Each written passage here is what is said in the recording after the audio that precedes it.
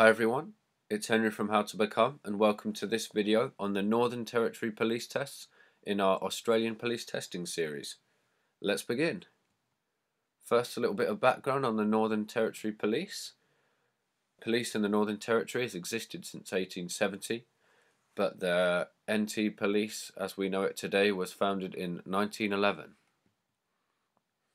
In the past 50 years, the number of police officers operating in the Northern Territory Police has grown from less than 100 to over 1,300. It serves a population of 229,000 over a huge 1.3 million square kilometres and is host to a number of specialist groups. Okay, so let's look at how Northern Territory Police test their potential recruits. The written portion consists of the following elements: a literacy test, numerical ability test, and writing ability test. So these are the three areas in which Northern Territory Police are looking to assess their potential recruits. Okay. A literacy test could look something like this. Spelling could be tested in a number of questions. So please look at the following questions and answer them below, and we'll mark them at the end. Okay, number one, of the four options, which is the correct spelling of the word improvements? Number two, which is the correct spelling of the word commitment? Okay, let's move on to number three, which is the correct spelling of the word representatives? And then number four, applications. Now, feel free to pause the video and go back if you feel like you'd like some more time, and put down your answers and we'll go through them at the end. Okay, numerical ability test. The questions could look like this. Number one, a charity arranges a bike race. 120 people take part. 1/3 of the people finish the race in under half an hour. How many people did not finish the race in under half an hour? So write down your answer.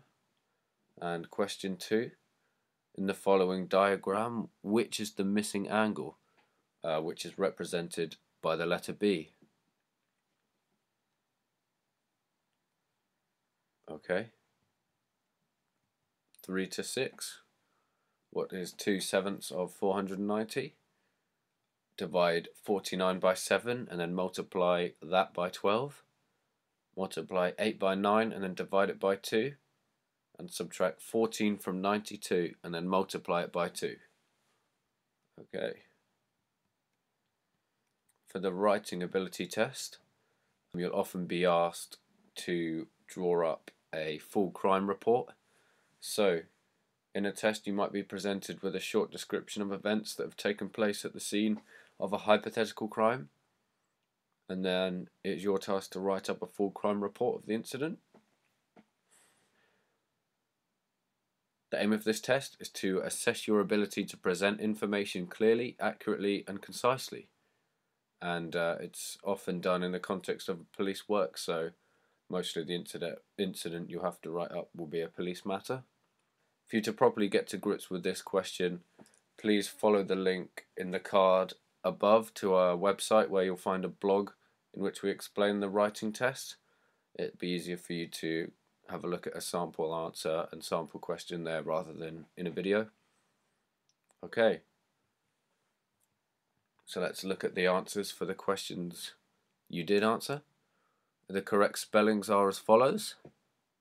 So check you got the right spelling of improvements, commitment, representatives, and application.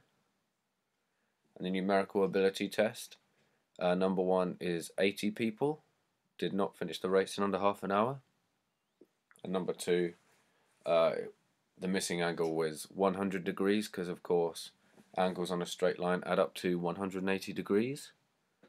The answer to question three was 140, 4 was 84, 5 was 36, and 6 was 156.